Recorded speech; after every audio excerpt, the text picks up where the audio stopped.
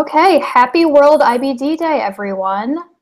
We are very excited to be here with a large group of IBD advocates from across the world.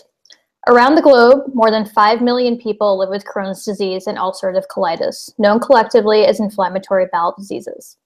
My name is Rebecca Kaplan, and I am the Public Affairs and Social Media Manager for the Crohn's and Colitis Foundation in the United States, and I'll be moderating today's chat. IBD diagnosis, treatment, and care varies greatly by country.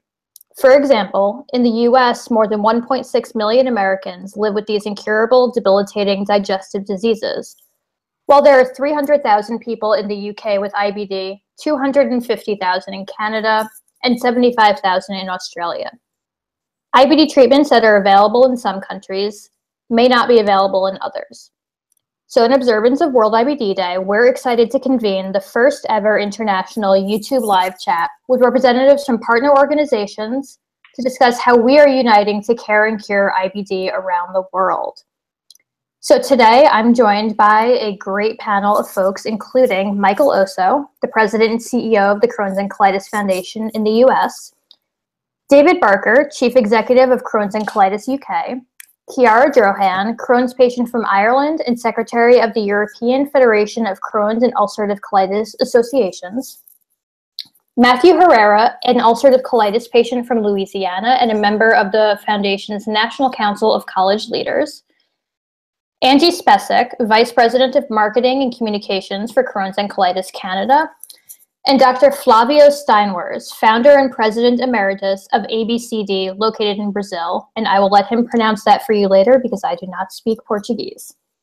So if you're following along, please comment, tell us who you are, where you're from, and ask questions. We're going to get to as many as we can during this next hour, and I want to get us started as quickly as possible. So I want to throw this out as an opening question to everyone on the call. What is it like to be a patient diagnosed with IBD in your country? Flavio, let's start with you. Okay, Rebecca, in our country, as I guess in everywhere, by the time that a patient receives the diagnosis of IBD and he doesn't have many information about, and he receives the diagnosis of a chronic incurable disease, of course, they become very worried. There is a lack of information of those diseases here in Brazil, and I think everywhere. And you don't see people around you talking about the diseases. So when you have the symptoms of IBD, you for sure believe that you never get better if it's incurable. And you never think that you're gonna have a normal life. So it's very important to become confident on the treatment and to form a team with your healthcare professionals in order to believe in your improvement and to believe that you're going to have a normal life if you treat well. Great. Matt, let's go over to you. Yeah, well, just kind of echo off of what Dr. said. It is a very confusing and overwhelming time, especially if you're a younger patient. I was diagnosed when I was 5 years old. I remember, just kind of being scared and not really knowing what to expect when, we have doctors wanting you to take all these medicines and do all these maybe uncomfortable procedures a little bit.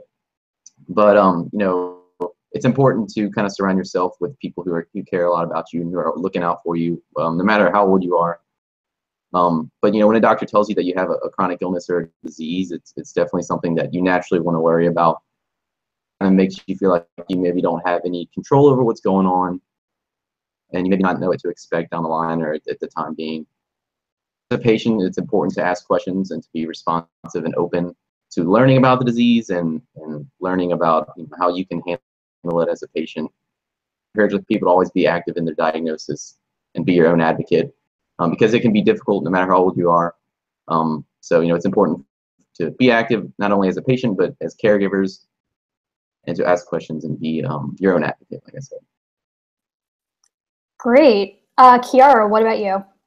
I think I became diagnosed with Crohn's when I was 18, and I think there was a sense of relief because suddenly I knew what was wrong. So for so many, it takes so long to be diagnosed. And I think there's a level of frustration then, because there's so much, as Matt said, there's so much information coming at you that you just don't know where to go. And I suppose the support from others is huge, and we find that across the whole of Europe. And I suppose for me personally, at 18, I'm kind of, there's new beginnings, but now I've started a whole new journey of life. And it's changed me. But I suppose it just makes you stronger and more determined on your new course of life and your new journey. But it's such a challenging time when you're first diagnosed, and the awareness, people don't realize what it is, and then people just realize, well, you change your diet and you'll be fine, and they don't realize it's chronic. There is no cure, and you have to start, and it's a roller coaster. I'm sure Matt finds that it's a constant roller coaster of emotions and of symptoms as well. Great. I'm going to hop over Michael. I know that Matt spoke a lot already about the US, but what have you seen generally for the patients? Yeah, I would first I would echo what everyone else has shared. Everything that was shared is certainly true in the US. I think in the US and perhaps in other countries, there is fairly significant variety in the level and quality of care that is received. So in the US, again, it depends on where you're diagnosed and who your clinician is, your treatment regimen, and the entire care for your journey could look very different from state to state and community to community. So that can be confusing and difficult for our patients.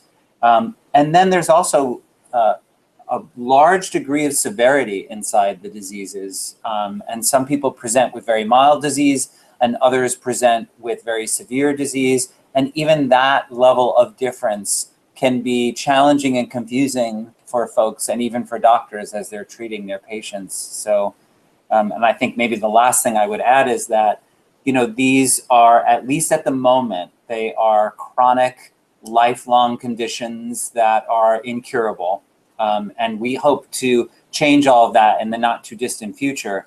But the reality of a lifelong chronic illness that doesn't have a cure really can take its toll on patients, and their emotional and psychosocial reaction to that can drive a lot of how they deal with the disease. So let's go back across the ocean to David.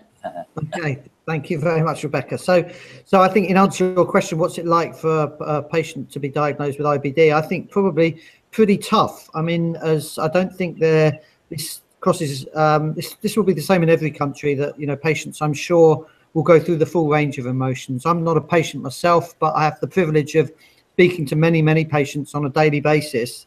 And whether it's the sort of worry of, as Chiara says, you know, is it cancer? Thank God I've just actually found out what it is. And then the range of emotions about the fact they've got a chronic condition, they've got it for life, the confusion that will come away with that, whether they're concerned about the impact of it on their life, their work.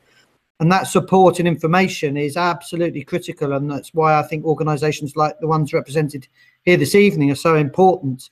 The other thing I would just say is, and again, I'm sure this is no different in your countries as it is in the UK, is the challenges of talking about it. These are invisible conditions. They're embarrassing. No one likes to talk about their bowels, or living by the fact that, you know, you're worried about the next toilet, where the next toilet is. So the power of the community, I think, I've worked in other disease areas, and I've seen in IBD, that power of the community coming together to support one another is really, really important. And I think that through that community, that actually helps patients who are diagnosed with these conditions. All right, and last but certainly not least, Angie, what is it like for patients in Canada? It's very consistent to what I've heard from around the globe.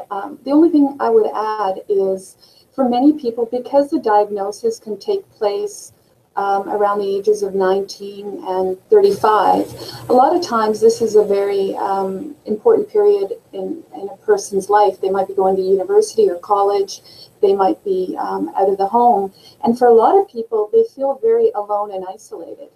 And a lot of that is because people don't talk about it.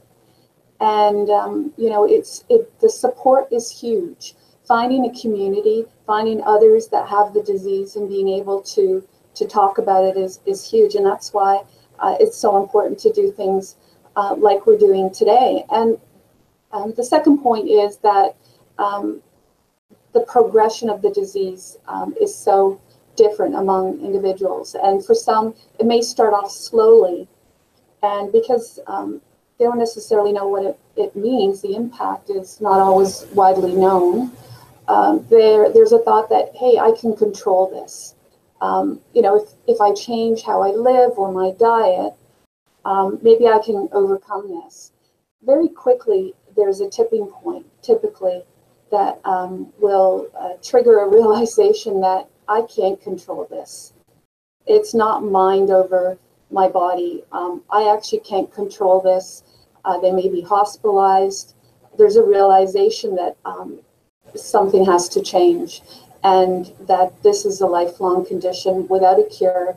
And getting to a point of stability is so important for individuals because we'll see a withdrawal from things, the typical things that a person will do, a withdrawal from things like work or school or going out. And again, that's why getting to a proper diagnosis, a proper level of treatment that is very individual is very important for our community. Great. And I want to ask a follow-up to our two patients, to Chiara and Matt. What do you guys think is the biggest hurdle that patients face in their care? Chiara, let's start with I think. Or Matt. I'll go first. All right. I think the biggest problem that I've faced personally is kind of just adjusting to the lifestyle. And because IBD is a way of life, it's something that you kind of that can kind of embody you at times, and it's something that you have to live with through every decision that you make, whether that's the drugs you take and being consistent in the drugs you take. So just learning how that lifestyle works can be hard. It took me a long time to figure that out. I mean, I was diagnosed younger, but growing up, I definitely more about how I had to handle it, how I had to cope with it. Daily regimen and being consistent in your routine can definitely be a challenge. As well as the associated with the disease and how they take a toll on your body, mentally, how they affect you. So learning how to handle all that is definitely a huge hurdle as a patient. Embarrassing side of the disease that, like was said earlier, that every patient encounters. And so, just learning that process and how to adjust to that, I think is the biggest challenge as a patient. Yeah, I agree with Matt, but I think it's just that it never remains the same. Every time you think you've sorted an aspect of it and got it stabilized, it changes again. And it's just, I know I said it earlier, but it's just a constant roller coaster. And I think the ignorance towards the disease, because I look fine, and I'm sure, okay, most people tuning in are probably patients, but people I meet in everyday life, I don't look sick. And that's a huge, I suppose, psychological issue to take on, that people don't realize you're as sick as you are. And there's days where you have to fight to get out of bed. There's days where your medication takes effect, but you still have to try and continue on. And you want to crawl up in a ball and hide, but you can't because you look fine. There's nothing visibly wrong with you. And for me, like, no matter how much makeup I put on, whatever, it's still going to be there. And that's a challenge. And I think trying to adjust to that is a huge hurdle to get over. And the fact that it's like the worst ever roller coaster you've been on sometimes. It's not exactly fun. But you just learn to live with it because you have no choice. No matter what medication, you still have no choice because it's always there. And the same with UC, it's always there in the back of your mind that it's going to come again or it's going to change. But we do what we do because I suppose we're patients and we get on with it. But it's a massive hurdle, and the lack of awareness, because it is true that it is such an invisible disease, because we all look fine. Matt, you look fine. I look fine. But we're both patients. Thanks, Karen. That's actually a great lead into the next question I have for the group. So we know that living with IBD places a huge burden on a patient's emotional health and quality of life. So how are psychosocial issues incorporated into patient care in your country? And David, let's start with you.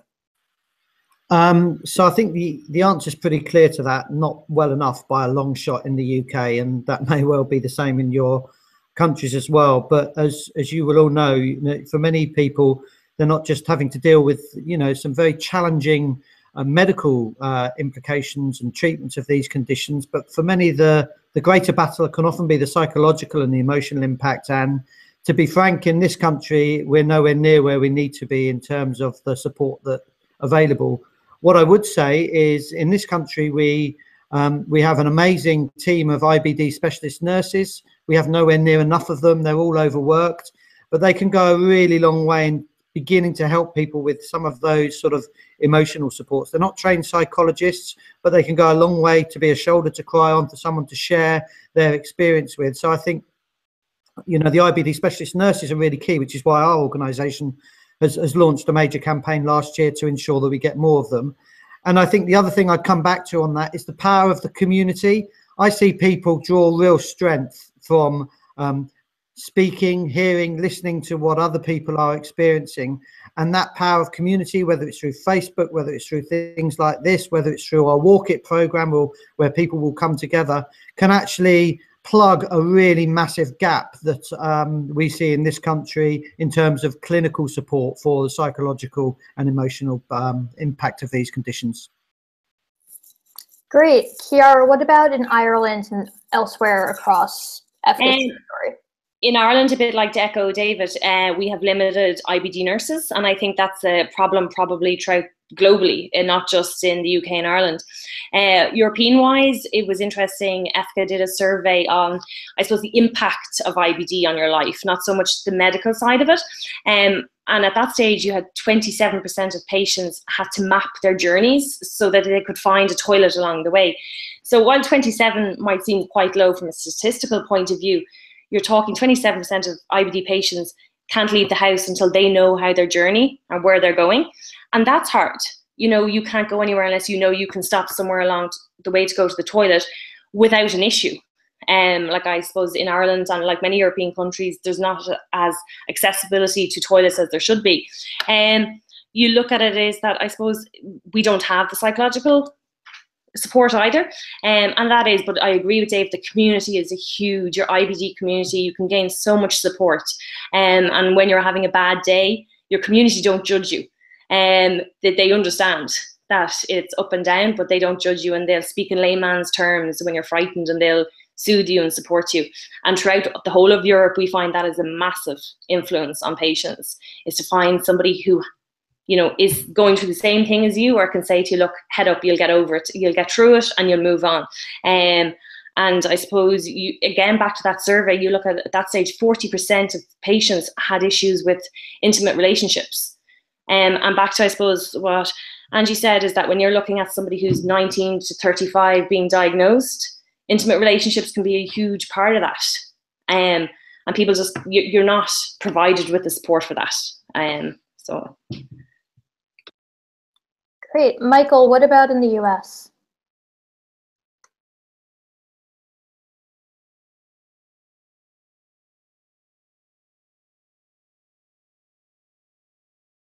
Of these diseases is really significant. We see it all the time, and we also see that most gastroenterologists and the clinicians that are treating patients are not themselves equipped to deal with the psychosocial elements of the disease. And oftentimes our patients are not encouraged or even referred to psychiatric support and help. And so we recognize that it's a huge issue. It's compounding the severity and the challenges of the disease, especially when they're not addressed. Many of our patients deal with crippling psychosocial issues like anxiety and depression and even guilt and feelings of loneliness, and certainly the intimacy issues that we're talking about. All of these things can be crippling for our patients. So we at the Crohn's and Colitis Foundation, we've taken it upon ourselves to really try to do something to assist in that area. And so it's actually a big part of our new strategic plan that we just launched in January of this year, to bring a specific focus to psychosocial issues and develop education and support programs and activities to address it very specifically. We just launched a video series featuring a gastroenterologist and a psychologist and a patient to bring awareness both on the patient side and on the provider clinician side to the very serious need on the psychosocial front. I think there's enormous potential benefit to our patient population the more we can bring attention to these issues.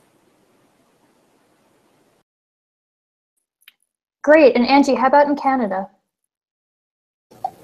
Very similar to what I've heard. I think it's also important to note that the emotional impact is also felt on the caregiver side. So not only is it affecting the people living with the disease, parents with young children are going through a huge amount of different emotions: guilt, understanding, depression, stress. And so we're doing a number of things here in Canada. We also feel that there needs to be more done within the medical environment, and we're starting to see some of the IBD centers looking at treatment more holistically, but it's certainly the exception, not necessarily the normal, to deal with the emotional side of the disease and the education. So at Crohn's and Colitis Canada, we have a number of educational programs that help with the emotional support side of living with the disease. Everything from webinars and brochures and content. We also have a Gutsy peer support program where we connect individuals living with the disease with like individuals who have the disease through an online forum, and they can talk about things on a one-on-one basis to help support each other. And at a local level, having chapters and community events provide such amazing benefits. It's just huge when the local community gets together, folks living with the disease or wanting to help support the community living with the disease at a local level, having education nights, chapter meetings, events, all focused on helping the community. Great. And I love that you mentioned caregivers, because aside from being a foundation employee, I am actually the spouse of a Crohn's patient, and everyone in our office hears me talk a ton about caregivers. So I always love to hear someone else talking about it as well. So Flavio, what is it like in Brazil in terms of the psychosocial services that are provided for patients? You know, as Michael has already said, psychosocial issues represent really a big challenge to the patients and even to the medical staff or to the professionals that take care of those patients. As Chiara has said already, also we have a limited number of dedicated nurses in Brazil, despite having many excellent centers to treat patients with IBD. Fortunately, we have many volunteer psychologists and nutritionists. And since '99, we are having these peer groups, I mean these self-help groups, when we have people with the same disease debating and changing experiences. And usually we have one psychologist and also one nutritionist to help them to raise questions about psychosocial issues and nutritional issues. So, but it's really something very difficult, and I guess we have to do it more and more in order to get benefits to the patients. So is the consensus of this group that there's not enough awareness about the psychosocial impact on IBD yet? Actually, pardon? Go ahead. Okay. Yeah, I would say a very definitive yes to that question. There's a lot more we can be doing to both understand the real impact that psychosocial issues have on the patient, to bring awareness to both the clinician and patient community around it, and to put strategies in place to really help address it on all those fronts. Great. So let's move on to research. I know that research in IBD around the world is booming. We've got a lot of great discoveries that have happened, drugs in the pipeline. I feel like every day there's a new research study being published. So let's talk a little bit about what has been the biggest research advancements in your country from the last few years. And Chiara, let's start with you. I suppose in Ireland we're quite small, we're tiny, and even our statistics in relation to patients is quite low. So I'll talk, if it's okay, about EFCCA in relation to, because we represent 33 countries and patient organisations. And one thing that we've really worked hard on over the last few years, which I suppose possibly digresses slightly from technical research, is biologics versus biosimilars. And patient safety has been a huge focus for us and recently has led us on to looking at Europe as a whole and what each country can provide to patients and what is the protocol in each country. And it's frightening to see the differences. But we've done, I suppose, continuing to work on patient safety and looking at biosimilars, biologics, because a lot of patients think they're the same. And I suppose it's getting an awareness and an education to patients out there about the medication. So that's what we've done a lot. While it's not technically research, we've done a lot of work on that, and we will continue to do a lot of work on that and continue on our project about mapping out what's available for patients in each country to try, and that will help us advocate with better data in the sense that we can go to policymakers and say, this is what's happening around Europe. And forcing IBD onto the diaries and agendas of powerful people to try and improve things. Rebecca, you're very tired. Telling ya, Day on the Hill, which we're going to talk about next, killed my energy. Let's actually go to Flavio in Brazil. What kind of research is happening? We are having right now in Brazil many researchers on the field of IBD, from basic science to clinical trials. But I guess the most important thing is that we're starting to do something in epidemiology, since the incidence and prevalence of IBD in Brazil is increasing a lot lately. So we are doing a lot of epidemiological studies, and I have a special attention in a place in the center of the country, which is a city called Goiânia, that is having a big raising in the incidence of IBD. So something is going on there. And I'm talking to many epidemiologists around the world to try doing something in order to discover what's happening there that the incidence is raising so much. That's really interesting. About how many patients are there in Brazil with IBD? Do you have a statistic around that? Yeah, actually not. Actually not. I have in my institution 1,600 patients with IBD, which is just a private institution, just in my clinic. But we believe we have something around 100,000 people. Got it. All right. Michael, how about in the US? Obviously, I know a lot about the research work that we're doing, but what do you think has been the biggest advancement in the last few years? Yeah, we're very proud of a paper that just got published in The Lancet, and it's around a research project in the pediatric community. It's called the Pediatric Risk Stratification Study, and essentially this is a study that's been going on for about 8 years, recruited about 1,800 pediatric patients. About 1,100 of those 1,800 were followed longitudinally, and it was discovered that they had Crohn's disease. And essentially, and I should point out also that there were 28 centers around North America that were part of this study. 25 of them were in the US, but 3 of them were in Canada.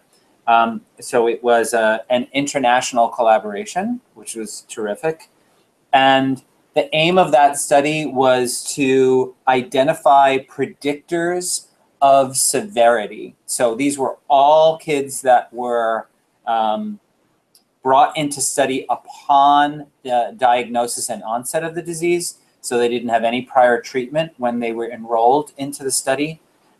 And essentially, the study was able to predict which patients would go on to have severe disease, either penetrating and fistula disease or stricturing and fibrosis. And the wonderful thing about the paper and the study is that we are poised to develop a real diagnostic tool now that will help both physicians, of course, and patients understand what the risk at diagnosis is for future complications, and then to be able to make treatment recommendations and follow a protocol according to that prediction. So we're very, very proud of that, that study and the publication and the work that lies ahead. And I just want to say to Flavio, if it's okay to add this as well, is that we struggle with the lack of good epidemiology studies in the United States as well, and are constantly trying to push for better epidemiology studies, because we don't really understand, even in the United States, what the true incidence of the disease is and where there's increased risk or less risk across which demographics and which ethnicities, and there's a huge need for it. So. Great. And David, how about in the UK? So I think, as we all know, there's a lot of work still to be done. In the UK, we're very proud as Crohn's and Colitis UK to support quite a wide variety of research work. Actually, and I was just talking to one of the researchers in this country, Charlie Lees, today, he's leading a study called the PREDICT study in the UK, which is really interesting, which is looking at people in remission. They're recruiting people in remission to understand what creates a flare-up. But I think some of the other work that we've funded or supported through some of the funding that we've given, some very exciting work that's happening in Cambridge under a gentleman called Dr. Miles Parks, creating an IBD bioresource. They're looking to recruit 25,000 people to that biobank, and it's going to be the first biobank we have in the United Kingdom. Patients are asked to give a small blood sample. Clinical data is taken. It was launched back in 2015, and it will be the first biobank that will actually offer the full genomics sequencing. So that's potentially very exciting, I think.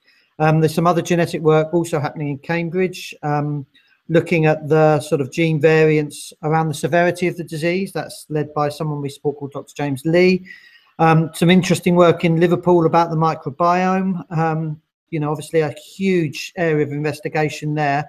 And I think, as well as some quite basic science, some really interesting stuff happening up in Glasgow, actually in Scotland, around paediatrics, and just some really sensible, practical research around enteral nutrition, and how can, as we all know, that's a real challenge for children who are on liquid diets for so long. So how can they make them more palatable? How can they take the nutritional benefits out of them and actually enable young people to live as relatively normal sort of diet life, sitting down, being able to eat with their parents, for example.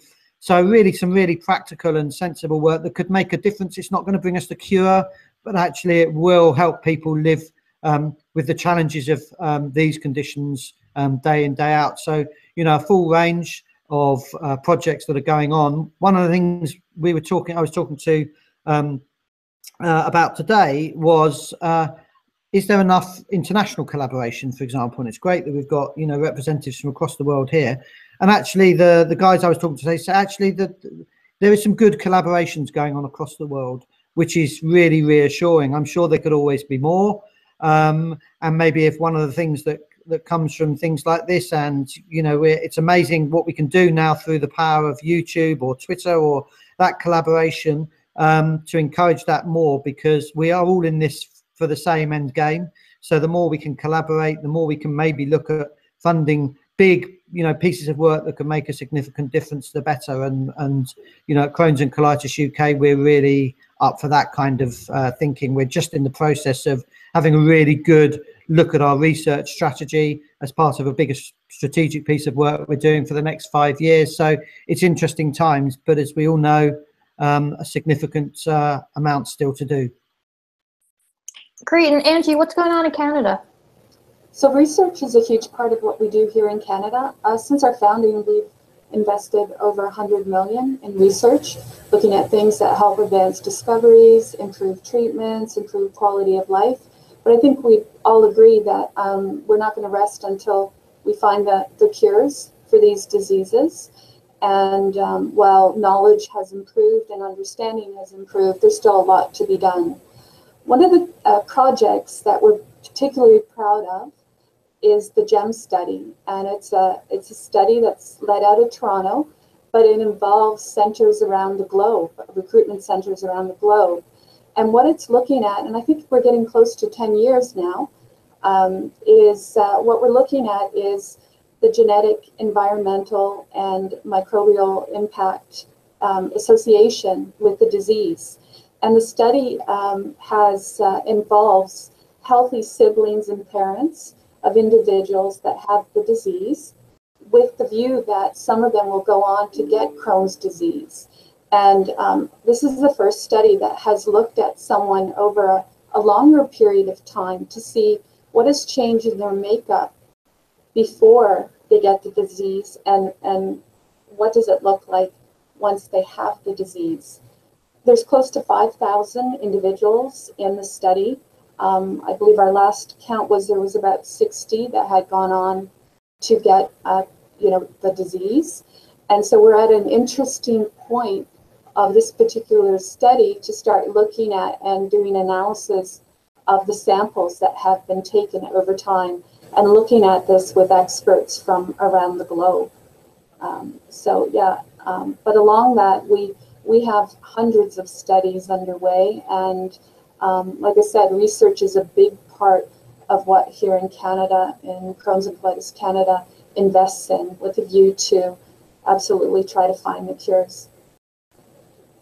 I love hearing about all of this exciting research that's going on, especially, as I said, because my husband's a patient, and the closer we get to cures, the happier that I'm going to be, and I know the happier that everyone watching is going to be.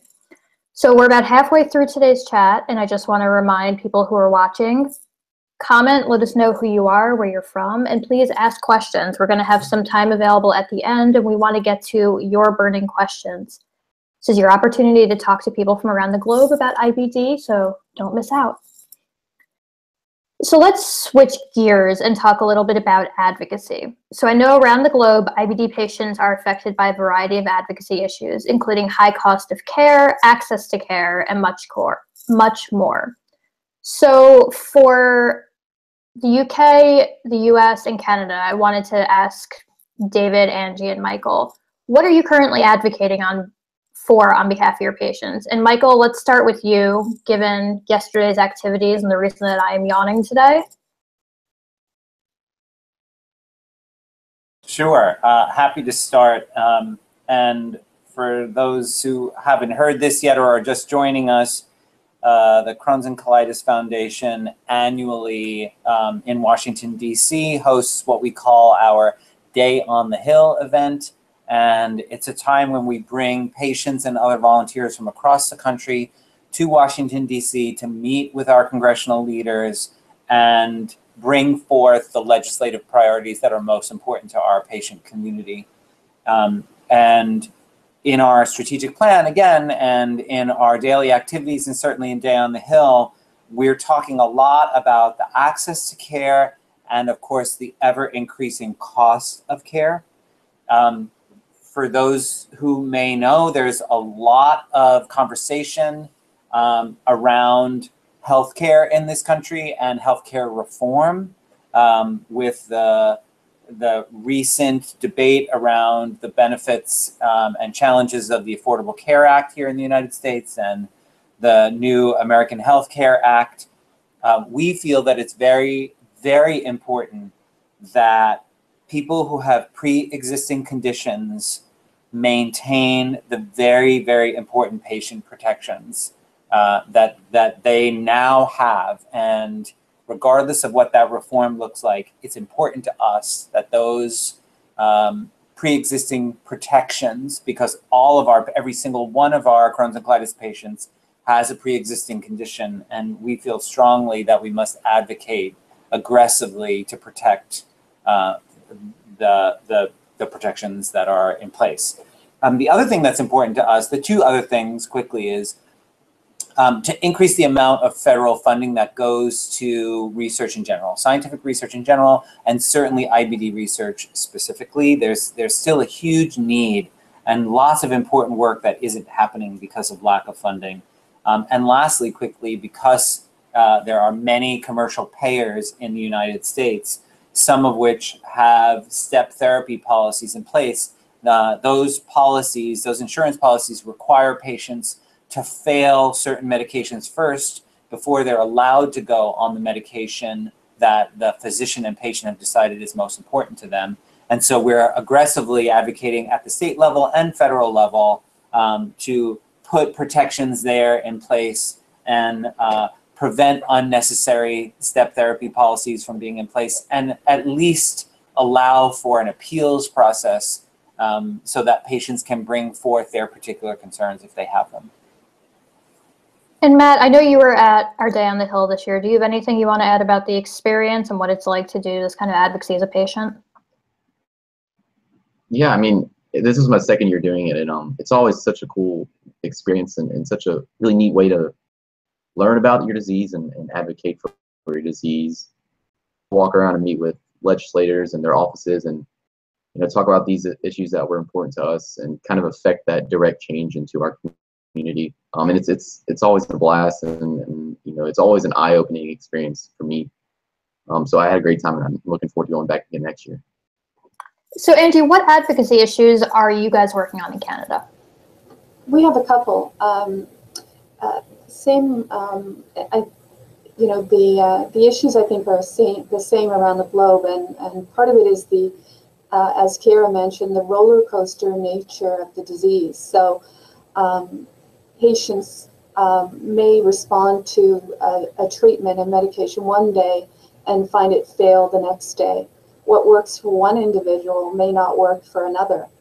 And I think there's a real lack of awareness at a public and a private payer perspective that this is a chronic disease. And what we really have to do is expand the availability of safe treatments across the globe in a very consistent way, so that that the person can get to a point of stability with the treatment that works for them, and not be forced to be off of a treatment, for cost reasons alone, because all of a sudden it's no longer listed or supported.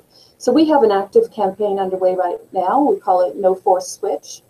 We had a letter writing campaign that went to government officials, and basically it was advocating that not forcing someone to go off of a medication that was working for them based on cost reasons alone, that a person that has a drug or a treatment or a therapy that's working for them should be able to maintain it. We actually had 4,500 letters written to government officials. We saw some change on the East Coast in terms of recognition of those letters and actually driving change within the province, which was huge. And we'll continue to advocate for the need to expand the availability of safe treatments, so to expand the list, which includes biologics and biosimilars and all treatments that will work, for a patient, with the view that, again, people may go through many different types of medications in their lifetime, and having more available options is better in the community, the IBD community.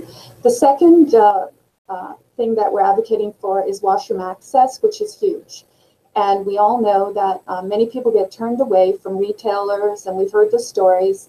Someone's tried to go in and use a washroom with an urgent need, and they were turned away. So we think it's really important that there's an accommodation, at retailers and businesses and, any washroom, that it's open for individuals with incontinence issues, that they don't have to try to describe, this disease that they have because they don't appear to be sick. And in fact, the need could be a medical emergency. And so we hear too often that people are turned away. So we have an initiative called Go Here, which increases the visibility of friendly washrooms, but also encourages businesses to open their doors and government facilities to open their doors to individuals with incontinence issues. That's great, and I know that in the U.S. that's definitely a concern. We hear a lot from patients as well around restroom access. So I'm going to go across the ocean back to the UK. And David, what advocacy issues are you guys working on? So quite a few, and they range from sort of issues where we're talking to the heart of our government here around access to treatments. In the UK, we have something called NICE, which is the National Institute for Clinical Excellence.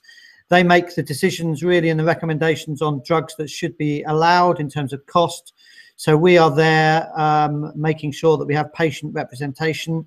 The power of the patient voice across all of these advocacy issues is absolutely critical. And we've seen some real successes, particularly on ensuring that patients have access to some of the emerging biological treatments, because NICE will decide on whether they are cost efficient and cost effective to use. So there's issues around access to treatments that we will work on behalf of patients. In terms of mobilizing the sort of power of our patient voice, other things that we do around driving quality improvement programs. We have a National Health Service in the UK. You may, I'm sure, have heard of stories. It is in crisis. There is no money. So how do we actually get more for less is the constant sort of mantra, and patients have a really significant part to play in driving that, the power of the patient voice. It sits really at the heart within some of the key plans within the National Health Service in these, both Scotland's, Northern Ireland, Wales and England.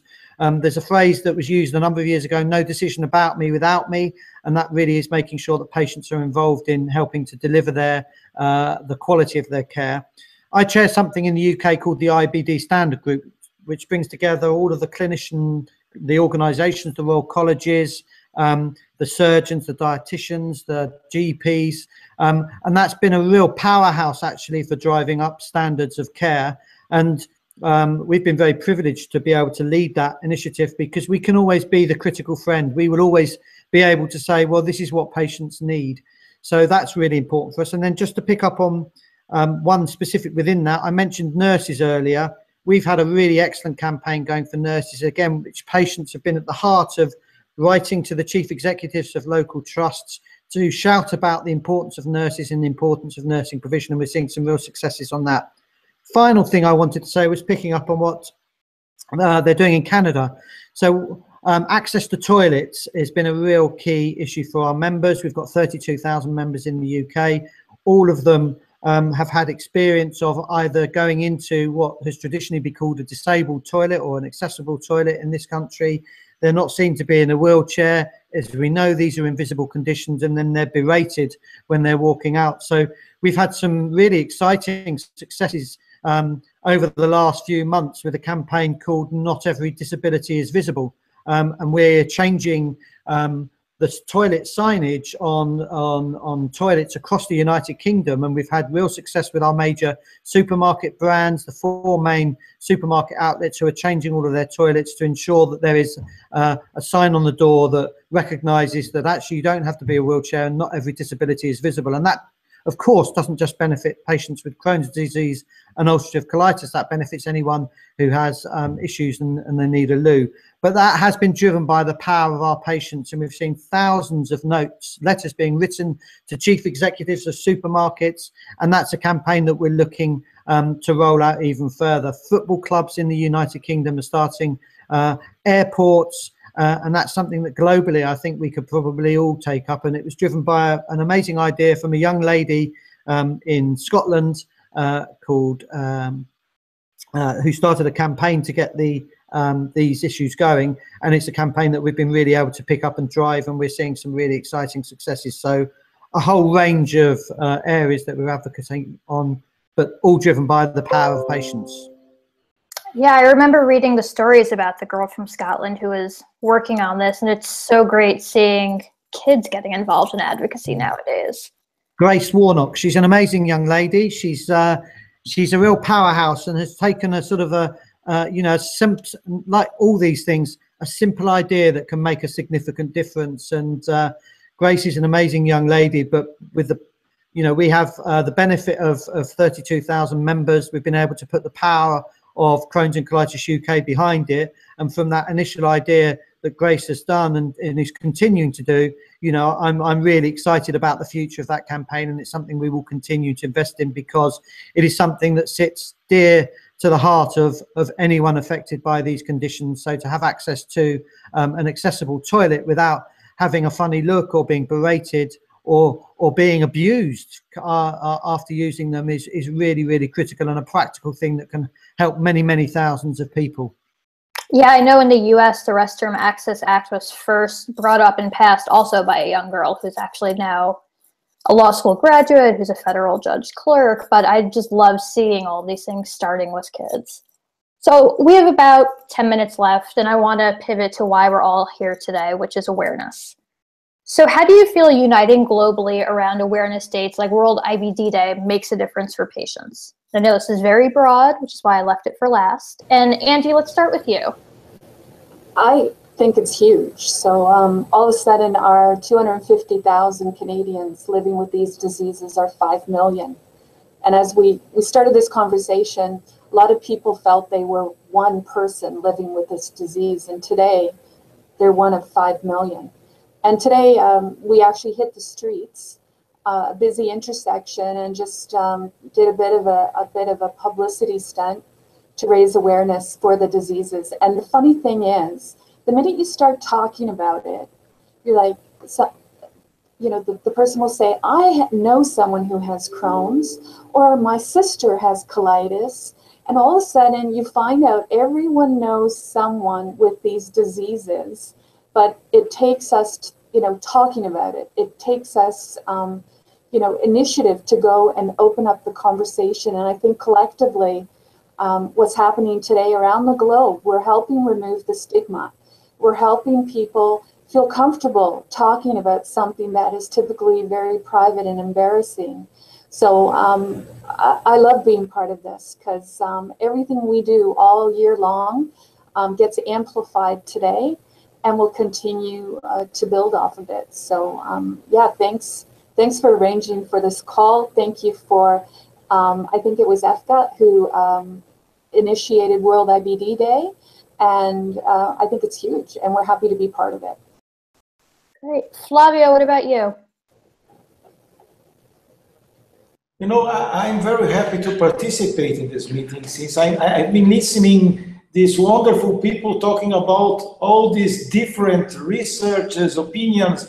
It's so nice. It can sound like a cliche, but you know, globally, whenever we put efforts together, we get better results. So it's very important to be united. So, you know, I guess if you get more awareness, global awareness, about IBD, you can favor an early diagnosis of disease, increase the association strength in order to get better access to medication, to advocate for people, and also reduce the patient's fear about the disease. So I guess it's very important to be united. Great, Matt, what about you? Yeah, just kind of going off of what was just said by everyone, you know, there is such a huge stigma associated with these diseases, and you know, I think when people come together to raise awareness, and in a way, it's stigma, and it shows patients that, you know, you're not alone, you're not the only one going through it. Me personally, when I started opening up about my illness, I learned so much about not only myself, but about the illness itself and about other treatment options available. And you're involved, you kind of miss out on other things. So when you start reaching out and you start learning more from other patients, about whether it's a drug option, a way of living, you know, there were things about the drugs that I was on that I didn't even know until I started talking to other patients who had it. When you come together for awareness, you learn about the disease and the drugs out there, which I think is really, really important in our community. And, you know, the awareness is a great way to accomplish that. Great. David, let's go to you. So like everyone else, I think they're critical, these kinds of things, for awareness. And we're really proud to be part of it, actually. And I think I quite often say to people that if there was only one thing that we could do over the next 3, 4, 5 years, of course we all want to see the research, we want to find a cure, we want to ensure people get the support and the right care and the right treatments. But if we could only do one thing that will make a universal impact, it is getting more people to better understand what these conditions are and the impact they have on people. The day I'm able to walk out in the streets here in the United Kingdom and ask 10 people, what is Crohn's disease or ulcerative colitis? And they tell me like that, and they get it and they understand it, they realize the implications. That will be a great moment for anyone who is having to live with these conditions. We've got a new value that we've just developed at Crohn's Colitis UK, and it's we are stronger together. And I think that that is a really great new value that we're very, very proud of, because every single person globally has a role to play in this, whether it's about stepping out of the shadows. We've been working in this country with 3 amazing ladies who have been running the Get Your Belly Out campaign. I think that's done some really fantastic work to get people out there talking about these conditions. The more we can all talk about these conditions, and it is difficult, it is embarrassing, but the more we do it, the better it will be for all. So things like today are absolutely critical, and we're really proud and very pleased to be part of it. Great. Chiara? On behalf of EFCCA, we're delighted to take part. We find that the purple buildings and the purple monuments is a huge, I suppose, social media aspect has really, really worked for us. And I suppose for me personally as a patient, if one person on World IBD Day realizes that there's a community there, we've all spoken about how important the community is. And I think if somebody who's newly diagnosed realizes they're not alone, then it's worth it, because each person counts and each person. In EFCCA, a bit like David's, we're stronger together. We always say, united we stand. And I think on World IBD Day, the more we unite and the stronger we'll stand as well. Great. And lastly, Michael. Yeah, I think the heart of your question is about us uniting globally. And this one talk has already done a great deal in that regard. I'm so pleased to be in conversation with all these wonderful colleagues around the world. I think we recognize that obviously we live in different countries, we raise money differently, we have different insurance systems and separate research efforts, but the condition itself and the impact it has on the patient is the same across all boundaries, right? And so we really are one community despite these different environments that we live in. And I think it's enormously powerful for every single patient to recognize that they are a member of this enormous community of people that are struggling and battling these diseases in very similar ways, regardless of the country that they live in. We do say 5 million, but to Flavio's point earlier and a statement I made earlier, we haven't done enough good epidemiology studies. I'll say something controversial. I bet the incidence is twice that large actually around the world. We just don't even know it yet. But regardless of what the number it is a huge community that has great needs. And the more we band together and unite across international boundaries, the better the whole world will be for our patients. So I'm excited about it. Great. Well, thank you, everyone. And I know my favorite saying is that there's strength in numbers, and you can see that just from this group itself, but also from everyone who comes together on World IBD Day every year. So I couldn't agree with you all more. So that's all the time we have. That's been an hour, which is kind of hard to believe. It felt like it flew by. I want to thank all of our participants today, Michael, Matt, Flavio, David, Angie, and Chiara, for taking the time, whether it's the afternoon, the evening, the morning. Who knows what time it is by where you are, but we really appreciate you taking the time to join us today. And I want to thank everyone who has been watching over the past hour. I know that I've learned a lot, and I hope that you all have as well. It's not too late for you to get involved on World IBD Day. To see all of the exciting activities that are planned around the globe, you can visit www.worldibdday.org.